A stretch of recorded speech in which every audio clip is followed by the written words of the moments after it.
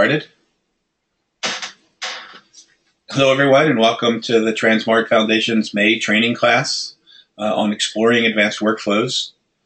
My name is Rudy Potenzone. I am part of the Foundation's management team. We offer these classes each month.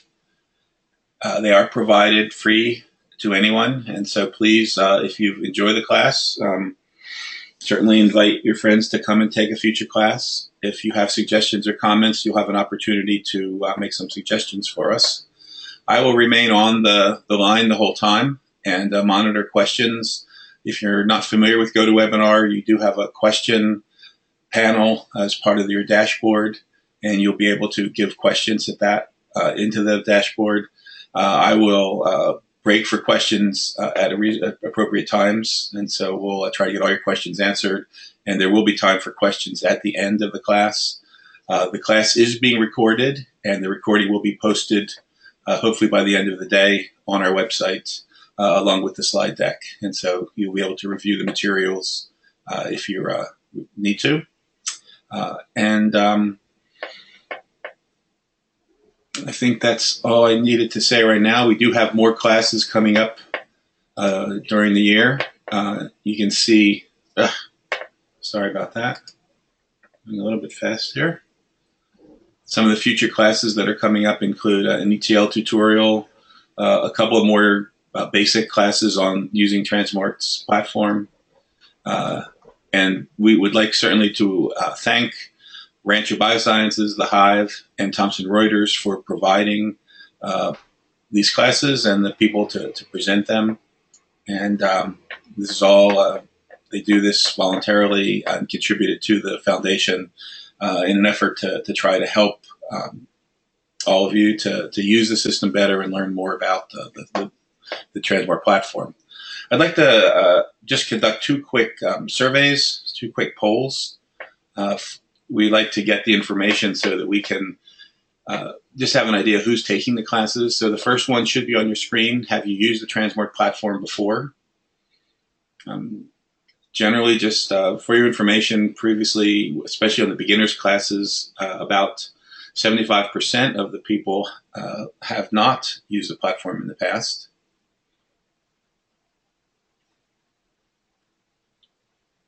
However, today's class, since it's an advanced course, I would expect that to be a little bit different. Yeah, right now the results are about 2/3 of you have used the platform before, and that's great. Okay, and almost everybody has voted. Thank you for that. And then one more quick question. This asks, how will you be using the platform? Are you using it yourself in research program? Do you support users at your company or your institution? Are you doing academic research, or are you a vendor? And in the past, it's been pretty evenly split between all of these. But again, with this being an advanced class, I would expect it might be a little bit different. And it looks like most of you are, it's about 50-50 even, either directly using the platform or supporting other users.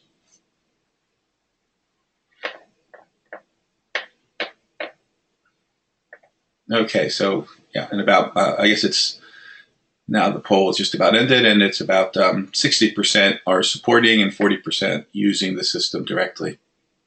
Okay, well, great, that's fine. That's what I wanted to cover right now. So, I'd like to now turn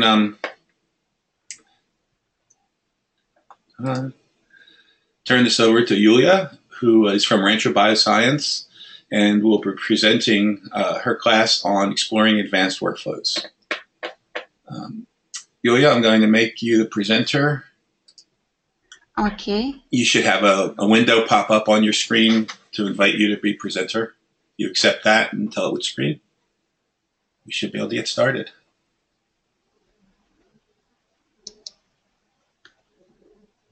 Hello, everyone. Do you see presentation screen? Yes, I see it. It looks great. Okay.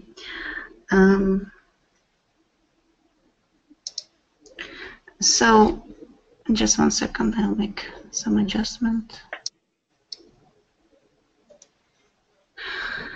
Hello everyone, welcome to this training. So today we will explore tranSMART advanced workflows.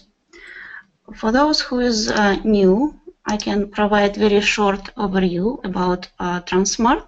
tranSMART is an open source community-driven data management system for translational medicine. So the initial version of tranSMART was developed in 2009 by scientists in Johnson and Recombinant Data Corporation. And in February 2012, the tranSMART platform version 1 was released under GPL license by Johnson & Johnson. So tranSMART Foundation was established in 2013 as a public-private partnership, the result of collaborations between scientists in the United States and the European Union. So what's the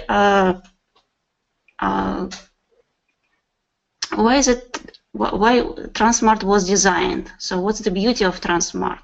So tranSMART allows to integrate clinical and several types of omics data, and also helps scientists to do hypothesis forming and testing. So if you can see on this screenshot, tranSMART allows to integrate several kinds of data. So it's low-dimensional clinical data, and it's high-dimensional data. And everything can be found in one platform, and it's all integrated and works together. So tranSMART allows to store data. This is a very simple function, so it can be used as data repository or library. It allows to analyze data, so scientists can do data validation, biomarker discovery, etc. tranSMART helps research group to communicate and share results. So if results of one group is uploaded into tranSMART instance, collaborators can see these results and work together more effectively. So in order to integrate whole data into tranSMART platform, this process requires very good collaboration between scientists, developers, service providers, clinicians, and ETL engineers. Clinical data or all low-dimensional data needs to be clean, and usually ontologies applies to this low-dimensional data. And high-dimensional data also needs to be formatted to be loaded into tranSMART platform. So it can be gene expression data, RNA-seq data, mRNA as quick PCR and sequence-based, small genomic variants, etc., and several more kinds of data. So if you want to know more about tranSMART, you can go to tranSMART Foundation website using this link, and in the tab researches you can find use cases, public data sets that are curated for tranSMART. You can find information about training and tutorials, and there are two public instances are also available on the tranSMART Foundation website where you can do your own tests and trainings. So today we will be focused on advanced workflows. So we will try to do hypothesis generation and testing using tranSMART advanced workflows. And if we will have time, I will do additional workflows demonstration. So when you do your trainings or testings, please use Chrome or Mozilla browsers, because Internet Explorer is not always shows all tranSMART functionalities. So today we will be focused on two publications. You can see PubMed IDs for each one. So first paper was published in PLOS ONE, and another one is published in Cancer Research. So both papers are about uveal melanoma, and it discovers genes that are related to metastatic progression in this disease.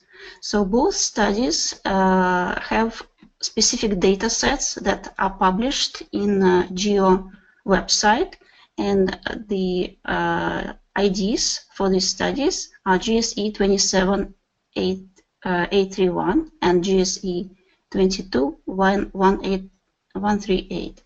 So we will be using these two studies to illustrate how these workflows in tranSMART work.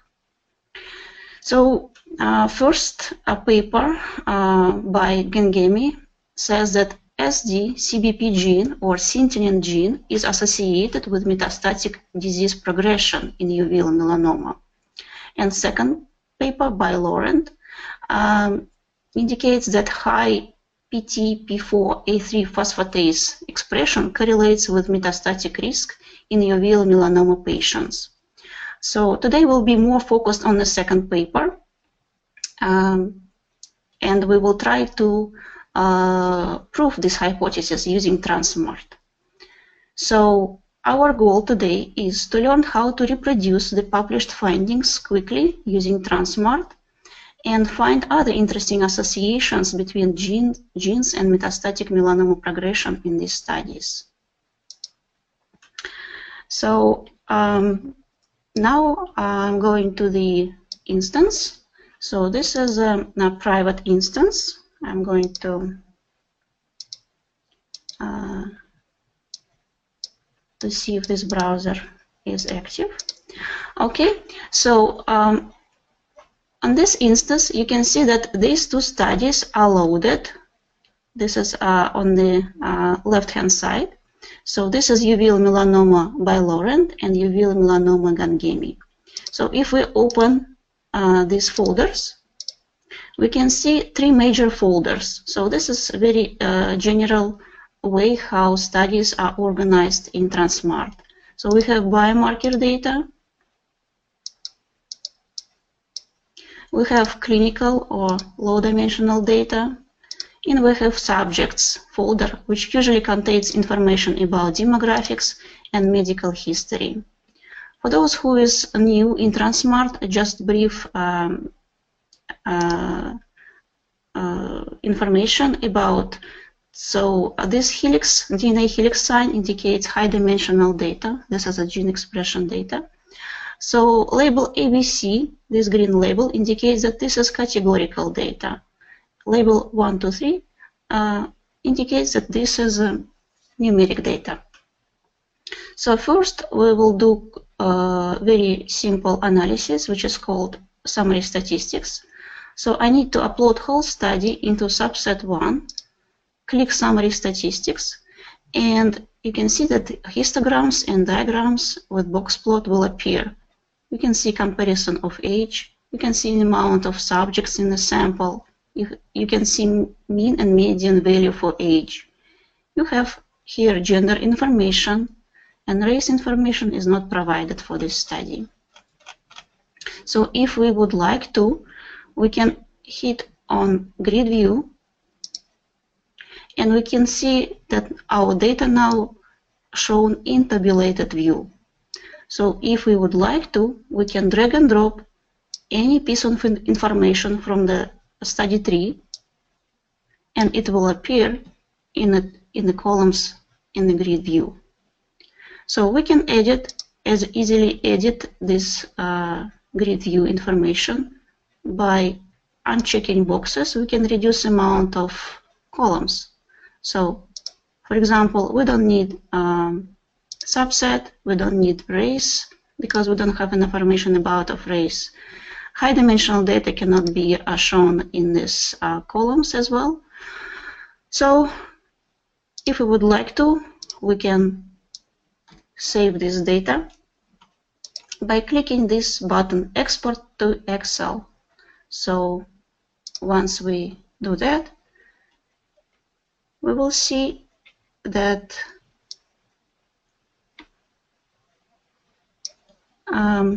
Excel sheet will appear, and all data is saved now in the Excel sheet. So there is another option how to export data. So we can click on Data Export, and any piece of information we need to, or whole study, we can just drag and drop those nodes that we want to export and check this box, and click Export Data. If we don't want to wait for the export, we hit Run in the background, and this work will be done on the background. Once this work is done, this the result should be appeared here, and clicking on the link, you will see your study in a zipped folder, and then you can work with it on your computer. So let's go back to the comparison tab, and let's go back to what's our goal today. So our goal today is to prove this hypothesis that high expression level of PT-P4A3 phosphatase expression correlates with metastatic risk in uveal melanoma patients. First of all, let's try to find if we can find this gene in if we can find it in the top list of genes, this PT-P4A3 gene. So I'm going to clear now this subset 1 and look at the clinical data. So in the clinical endpoints, we have folder which indicates number of patients with metastasis and without metastasis. And I'm going to upload on subset 1 one group of patients, and on subset 2 another group of patients. Then I'm clicking Advanced Workflow, and I will start with marker selection. So we'll try to find this marker in the tranSMART. I'm going drag and drop whole high-dimensional data node, click high-dimensional data. So here we don't need to fill this field for marker selection, and I click Apply Selection and hit Run. So this analysis will take a few moments, and while it's running, I'd like to show you another analysis, and we'll go back to the marker selection result. So here I'm going to show you correlation analysis. So to do that, I need to upload whole uveal melanoma study on subset 1, click Advanced Workflow, and then find correlation analysis. So for this study, I don't have many options to explore something interesting for this analysis. So I do have two numerical concepts that are required for this analysis. For example, tumor diameter and tumor thickness. So if we would like to know if there is a correlation between these two numeric data, I can select correlation type if I want and hit Run. So the result of analysis will appear in this histograms and in this plot. So we can see that correlation is quite poor. So anyway, let's go back to the marker selection, and we see it's still running, and hopefully, so what do we expect? We expect to find PT-P4A3 gene in the top list of genes. If we will find it, that would be one of the proofs that tranSMART works, that the results that we got in tranSMART is in agreement with the publication results.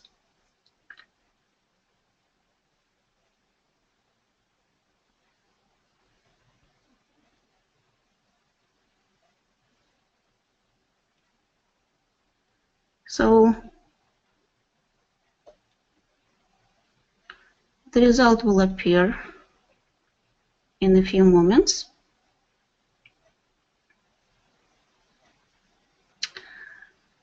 So now we can see that heat map is produced, And we can see two cohorts, subset 1 and subset 2, are shown here. On the right-hand side, we can see probes and associated genes with these probes. And at the bottom, we can see subject's ID. So that heat map consists of colored squares, and the red color of the square indicates that this gene, this intensity, this gene has higher intensity, and the green color indicates that that particular probe had lower intensity. So if you go down to the table of top markers, as you can see, we have PT-P4A3 gene here, and we have two probes for this gene that are shown here. So it's a very good result that our gene of interest is in the top 5 list of markers. So for those who is not very familiar how tranSMART calculates z-score, so this is just a formula to show you. So z-score is calculated as a log2 of the value for particular data point minus log2 of the median value of intensity for a whole probe divided by standard deviation. So in tranSMART, z-score value is kept from minus 2.5 to plus 2.5. So are there any questions?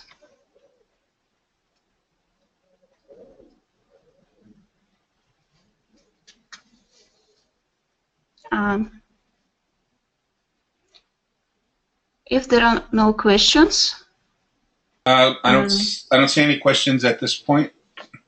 Okay. Okay. So let's continue. So now we found our gene in the top list of marker, and now we can create a gene signature. So to create a gene signature, we basically need first to create a text document and copy, paste, or type the gene, the top genes from marker selection analysis. So there are several formats how to create gene signature, and this is probably most simple one.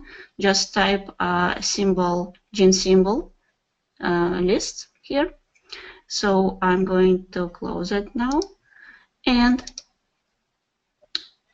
we go to this tab, which is called Gene Signature Lists. And if we want to create a new gene signature, we need to give it name. For example, new signature. So if you have more information about your gene signature, you populate all the boxes that you want. Then you click Next. So again, if you have more information, the more information you have about your gene signature, it's good to complete these all fields. But I'm going to complete today only required fields. For example, species, technology platform. So in this case, I do know what is technology platform we were using, GPL 570. But sometimes when you work with some high-dimensional data, the researchers use custom platform. And in this case, we have very useful options, which is called other. Hit Next. Here we need to identify p-value cutoff, and I can leave it undefined. File information, so we have a gene symbol list, and fold change metric not used, gene list. So then I click Browse, and I need to upload this new gene signature list. I already done that. So if we go back to the gene signature lists, you can find that I already uploaded gene signature list 1, and if you would like to see what's in there, so this is the gene list that we just seen in a text document. Yulia, I do have one question now. Someone is asking, we're calculating the z-score to ensure that the data follows standard normal distribution, right?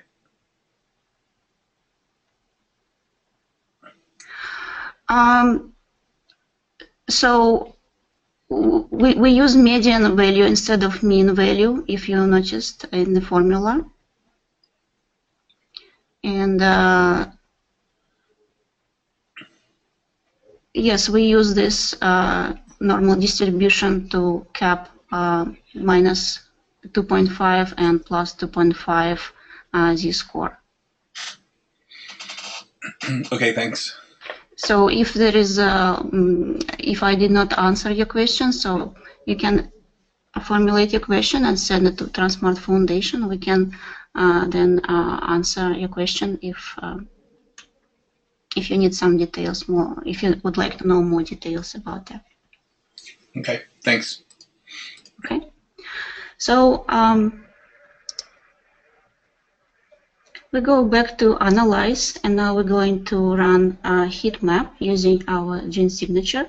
So I'm still going to separate subset into two cohorts, without metastasis and with metastasis patients, advanced workflow, and then heat map.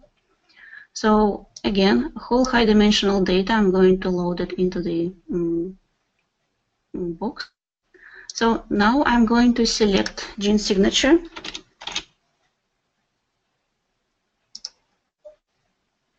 And I'm going to use aggregate probes checkbox. So in this case, algorithm will be applied, and only representative probes will be used in the calculation of z-score and producing heat maps. Apply selections, and then I hit run. So this analysis may take a few moments. So, and then I'm going to show you another analysis, which is called box plot with ANOVA. For this, I need to upload whole study into advanced workflow in the subset 1, hit advanced workflow, and box plot with ANOVA. So here we need to define independent and dependent variable. So for this case, I'm going to use yes or no metastasis data, and as an actually I can do it the other way around, and use high dimensional data, and I'm going to select our gene of interest, PT P4K3. Apply selections and hit run. So ANOVA, or analysis of variance, analyzes the difference among group means. So we will see whether or not means of the several groups are equal. So here is the result of the test. So we have group without metastasis and group with metastasis, and we have box plots for each probe of this gene we have. And we have a statistical summary here, and we can evaluate our result if mean values for each group are different or not. So now let's go back to the heat map, and we can see that heat map is produced for cohort without metastasis and cohort with metastasis. So we can see that on the right-hand side, subset with metastasis, we have, I would say, elevated level of expression of this gene signature these genes from the gene signature list. So that would be interesting to apply the same mechanism to another study. We have UMIL, melanoma, BIKE, and GAMI, and let's do that. So if the same analysis, the same gene signature would work with independent study that was done in another group of researchers. So in this case, I'm going to repeat the same analysis.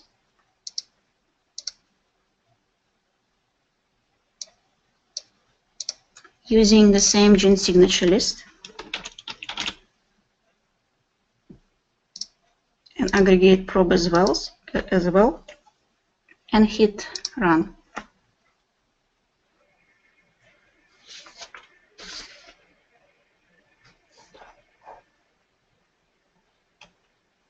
So the result is produced.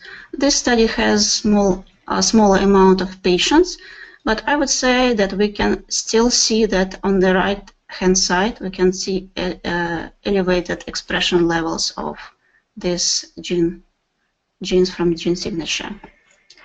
So the next analysis I'm going to run is another heat map. We're going to run hierarchical clustering. So I'm going to, again, separate study into two subsets, or I can load whole study into subset 1 and click on hierarchical clustering, upload whole node into the box, high dimensional data. I'm going to use gene signature list.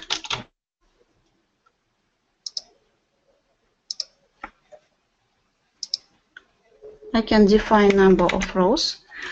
I can apply clustering by rows, for rows and for columns. So I'm going to use clustering for columns and hit run. So hierarchical clustering is the method that builds a hierarchy of clusters. So we will see that data will be organized. So the object in the same cluster, they are similar to each other than objects in the different clusters. So you can see now this tree on the top of the heat map. So another analysis we're going to run is called k-means clustering. So I'm going to leave the same subset 1 and subset 2 separation into the two cohorts. Click Advanced Workflow and select k-means clustering.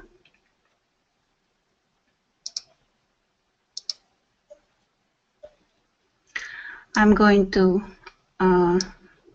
upload high-dimensional data and again use gene signature list.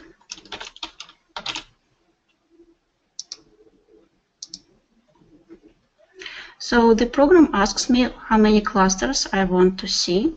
Let's say I want to see 3 clusters. You can define maximum rows if you have big data set. So then I hit run. So k-means clustering uses algorithm that partition a number of observations into a number of clusters, in which each observation belongs to the cluster with the nearest mean. So each observation belongs to the cluster with the nearest mean. So next analysis I'm going to show you. Are there any questions with heat maps?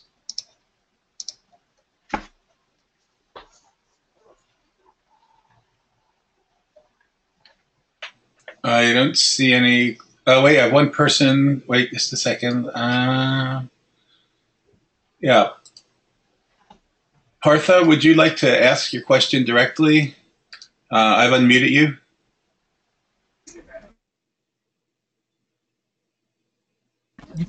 You audible? Yes, yeah, I can hear you now. Go ahead. Yeah, cluster will be based on the types of the data, but how I can predefine the cluster, the number of clusters. Okay, just now it put how many cluster 3. Suppose if the data variation is not 3 types, then how the cluster will be becomes 3? So you can upload whole study, and I separated initially this study into 2 subsets, but you can do it with the whole study, and you can define how many clusters you want to see. So actually, if you expect to see some separation into clusters, so you can do that, or you can define more clusters. And the key answer, you just see what's the subject groups you got after the clustering analysis. So if they're in line with your assumption. Let's say the problem is that, let's say the data which is uploaded having the 5 or 6 types of data. Now I define I want the 2 cluster, I want to see the cluster 2 cluster or 3 cluster. Then it might be happen that only the cluster which is having the below less data that is appearing here, the which is having the more data is not appearing here.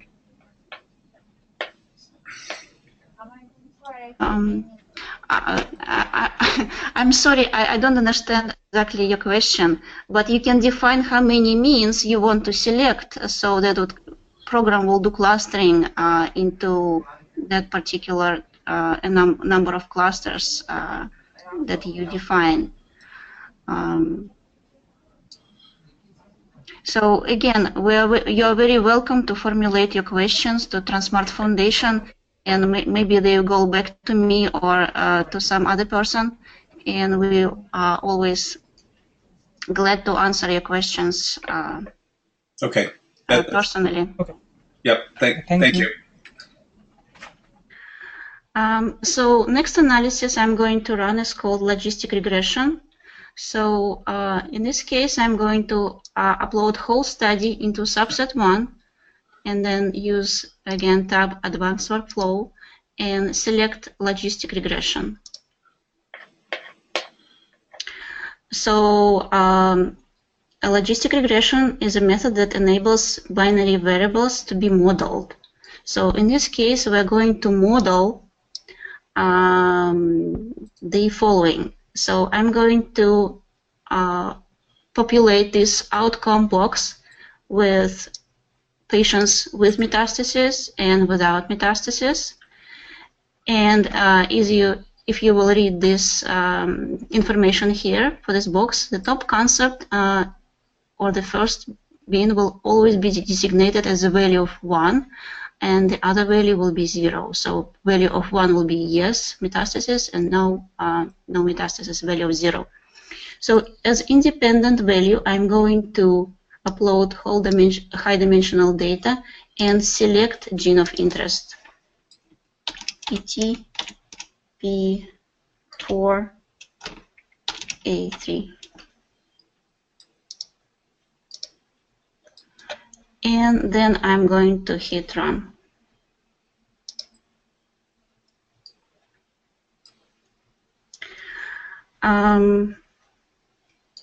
The principle of the logistic regression model is to link the occurrence or non-occurrence of the event to explanatory variables.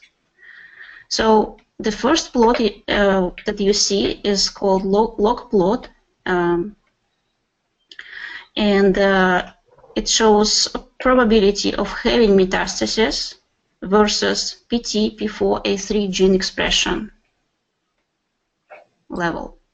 So probability versus expression. So these dots represents the data points that you have, and this is the model, and the gray area is a confidence interval.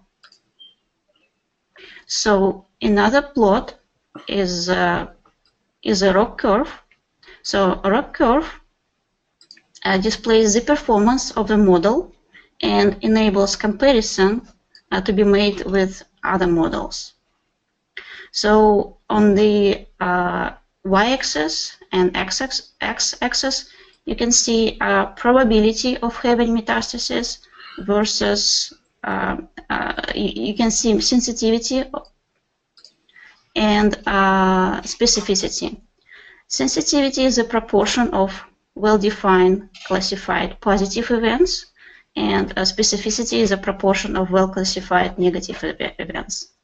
So ROC curve is used to evaluate the performance of the model by means of area under the curve. So this is the result of the area under the curve. So I would say this is pretty good model that can be used in uveal melanoma. So another analysis I'm going to show you is called scatter plot with linear regression. I'm going to going back to comparison tab, make sure that whole study is loaded into subset 1. Then I click advanced workflows and select scatter plot with linear regression.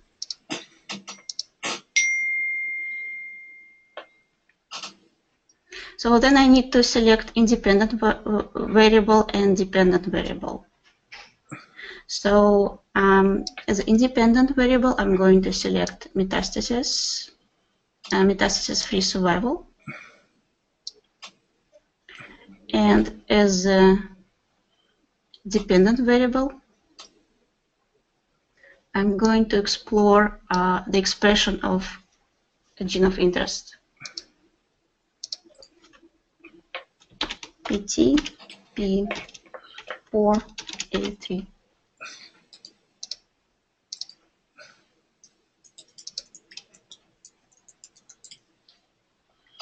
So then I click run.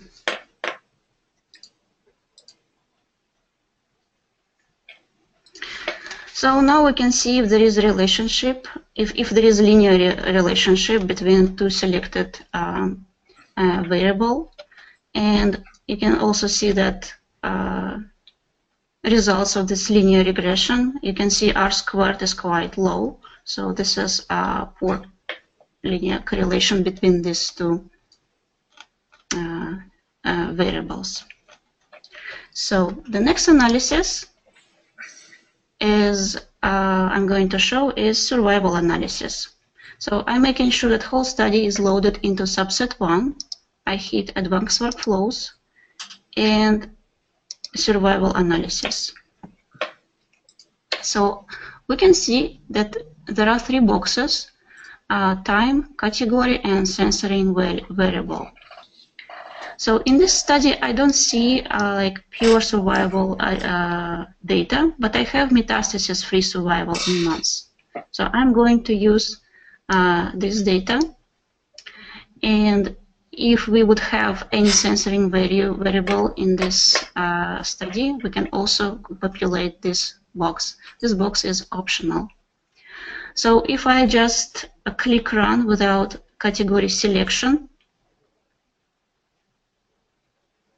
so the result will be shown in the survival curve or Kaplan-Meier curve, and without category selection of categories, we can just see a plot with, this is the plot with the error bars.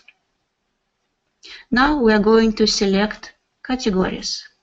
So I'm going to check genetic characteristics and chromosome 3 status. So I'm going to use disomy and monosomy cohorts to see what's the survival status for these 2 categories. And hit run. So, and as you can see on the plot, that for monosomy is metastasis-free survival prognosis is poorer than for cohort that had disomy. It also allows, this analysis allows to calculate Cox coefficient and hazards ratio. So The next analysis I'm going to run is called principal component analysis.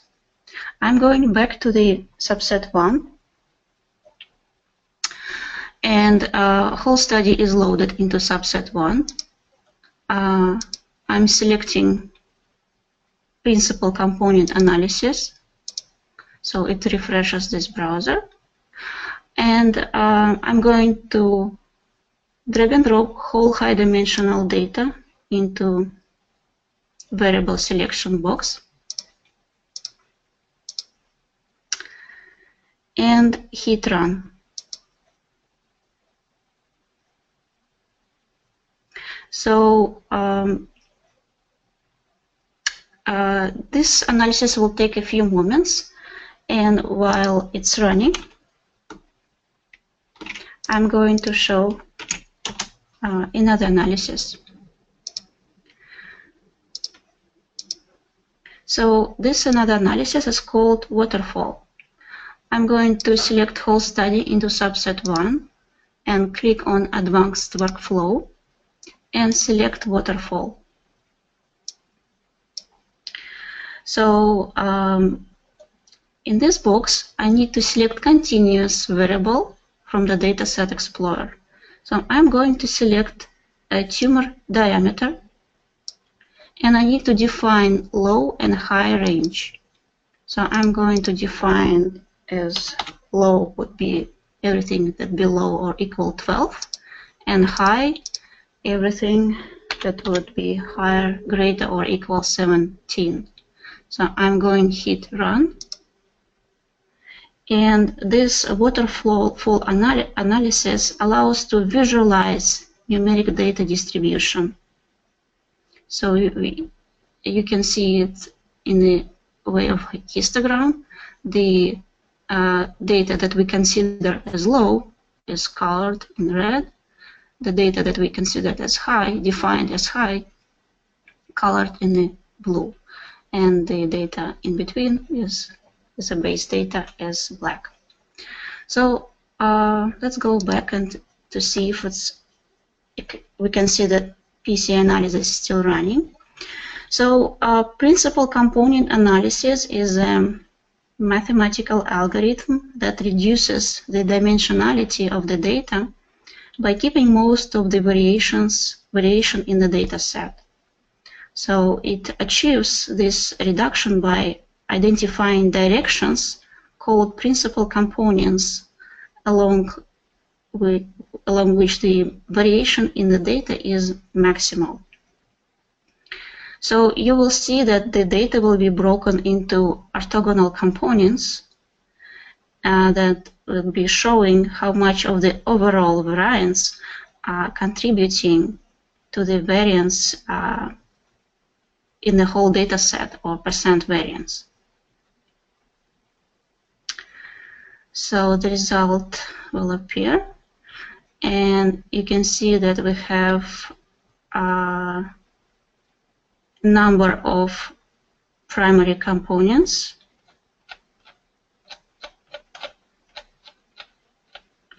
and we have several plots of observations. In the axis we can see principal components, and the script plot shows how variance contribute by orthogonal components. So we can see that first three orthogonal components contribute the maximal in the variance. If we scroll down, we can see that we have a table with the genes that are grouped in a table by orthogonal components.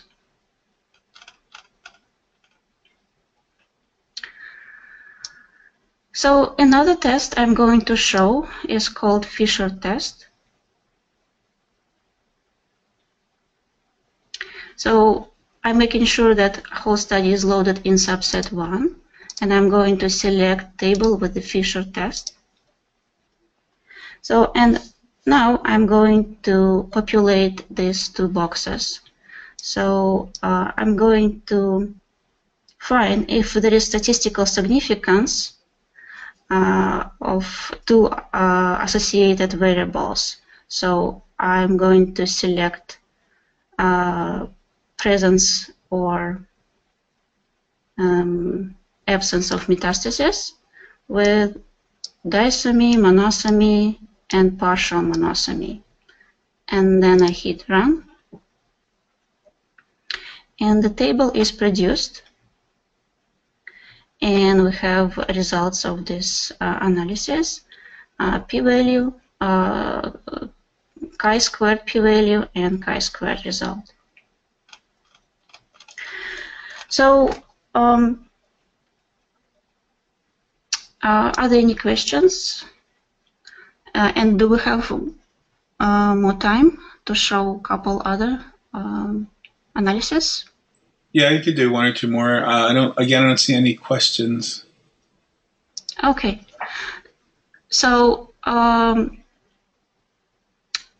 next analysis I'm going to show you is a line graph. It's very simple and nice analysis, but for this analysis I need to use another study not related to our topic, because this study has separation of data into time points.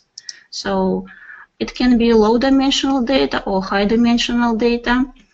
And for this study, inflammatory bowel disease ARIDS, I'm going to upload whole study into subset 1, select advanced workflows, and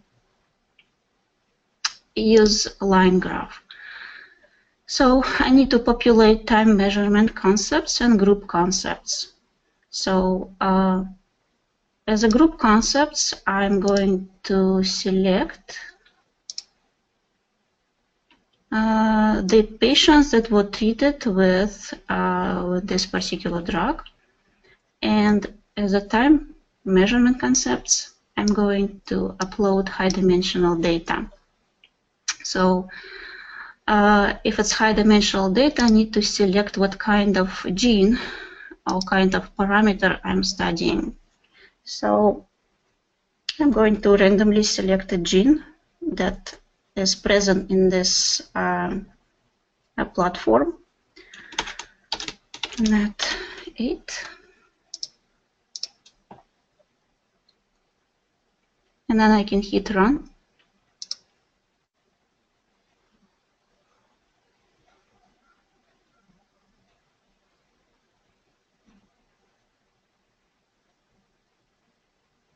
So in this case, we have only 2 time points, baseline and week 6.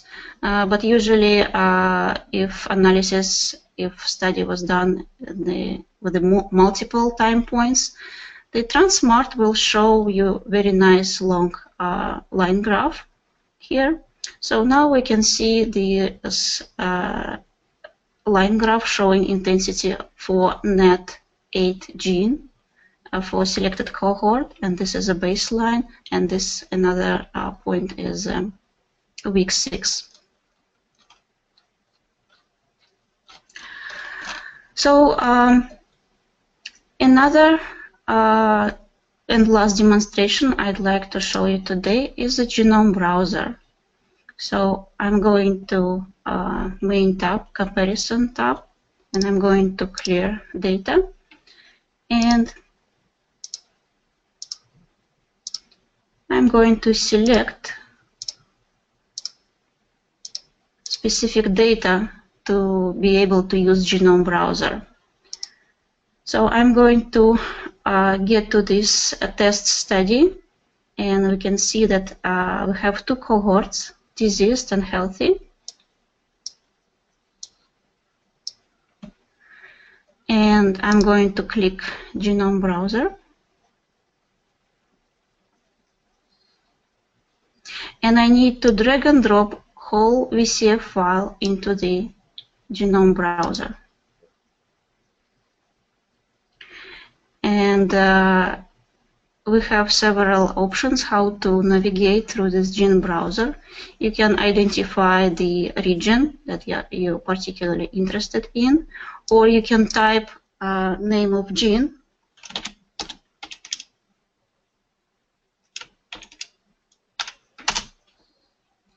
and information will appear for the particular region. So now you can see several labels here, and you can click on each one, and you will see what kind of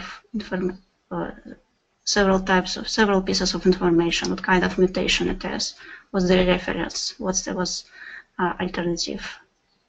And we can see subset 1 have this number of mutations, and subset 2, which is healthy, have this information here. So we can compare these two subsets. And if we would like to, we can turn on SNPs button, and we can see that information about SNPs are also loaded now. Clicking on each SNP, you can see additional information about that. So hopefully this demonstration was helpful. Thank you very much for your attention. So if you have any questions, you can ask them now, or as an option, you can write an email, and we will answer those questions as well. We had a couple of questions. Yulia, we had a couple of questions from Mohit Kumar. Mohit, can I unmute you and you can ask? He was asking some questions about the clustering. Oh no, it's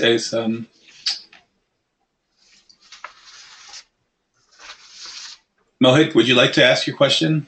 I unmuted you.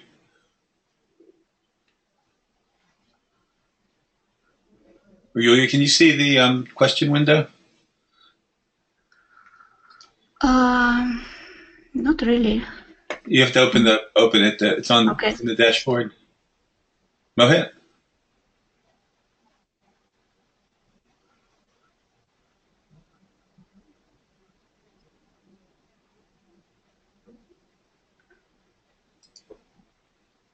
He's asking for clustering. What I know for choosing the K value, we plot the gradient descent versus the K value, and we choose the minimum descent value of K.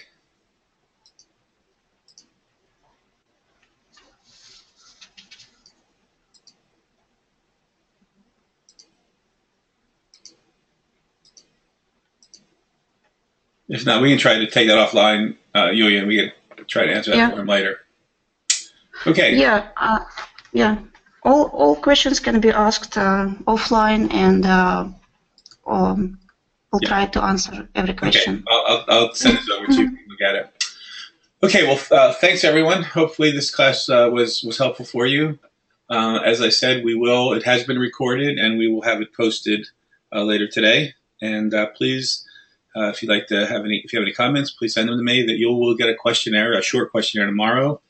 That we would appreciate if you would fill out for us. Thanks again, and consider future classes when you're, and especially as you talk to your colleagues. Thanks, everyone. Have a good day. Thank you. Bye.